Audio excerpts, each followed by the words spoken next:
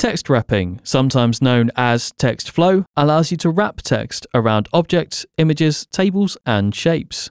In this video, I'm going to show you how to apply, adjust, and ignore these options. So let's get started. I have here a series of linked text frames, as well as this image of an elephant. The elephant image is a PNG and has a transparent background. With this in mind, we're going to apply some text wrap settings to the image itself. When applying text wrapping, it's important to apply the wrap settings to the object, not the text frame. I'm going to select my elephant image using the Move tool, which is V on the keyboard, and then I'm going to select my text wrap settings on the toolbar here. We have here a number of wrap styles that we can choose from. Jump will position the text above or below the object.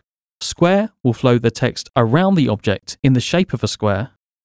Tight will flow the text around the edge of an image, keeping a tight line around the object.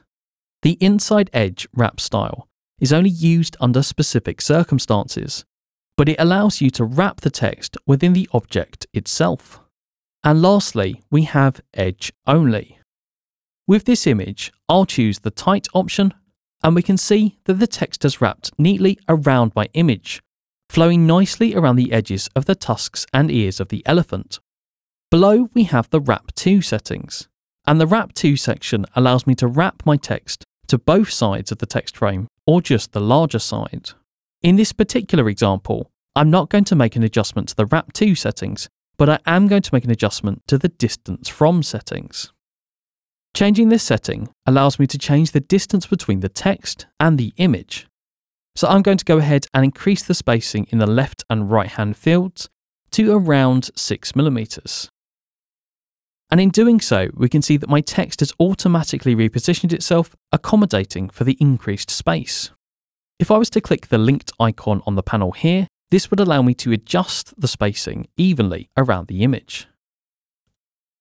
The elephant image is a good example of applying text wrapping options to a PNG image that has a transparent background. If we scroll to the page below, we can see here that we have some text and a JPEG image, which has an opaque background instead.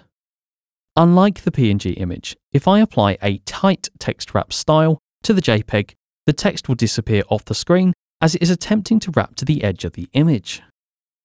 Instead of applying a text wrap style from the text wrap panel, I'm going to use the Edit Wrap Outline function, which can be found on the toolbar here. This will allow me to edit the text wrap outline. And to begin with, the wrap outline uses the edge of the image as a reference. I can then reshape that edge by dragging and editing the nodes at will.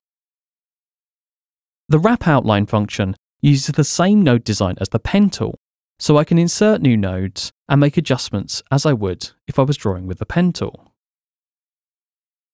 So I'm going to work my way down, adjusting the edge, making the text wrap nicely around the side of the jellyfish image,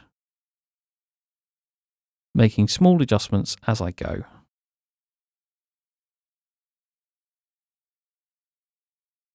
I can see on my layers panel that I have two text frames that have also been affected by the wrap outline. In this case, I want the text frames to ignore the wrap outline. So with the frame selected from my layers panel, I'll go to Text, Text Wrap, and Ignore Text Wraps. These two text boxes will now ignore the wrap outline or any other wrap settings they encounter. Lastly, I'll go to this page and we can see here that I have a text box placed over the top of another text frame.